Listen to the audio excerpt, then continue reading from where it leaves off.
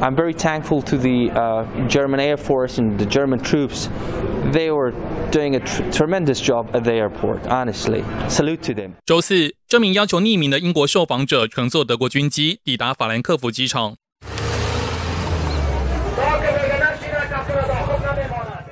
It took me good few hours to get myself close to the gate and shout myself out and saying that I'm a British. Please get me out of there, here.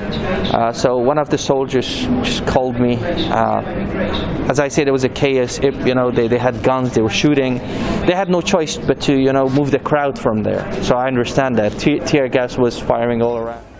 周日，塔利班占领喀布尔后，这名商业顾问和数千人逃到机场，来到美军和德国军队所在的航站楼。Within a few hours, there was a panic inside the terminal, saying the Taliban has taken over the airport and they're gonna come in.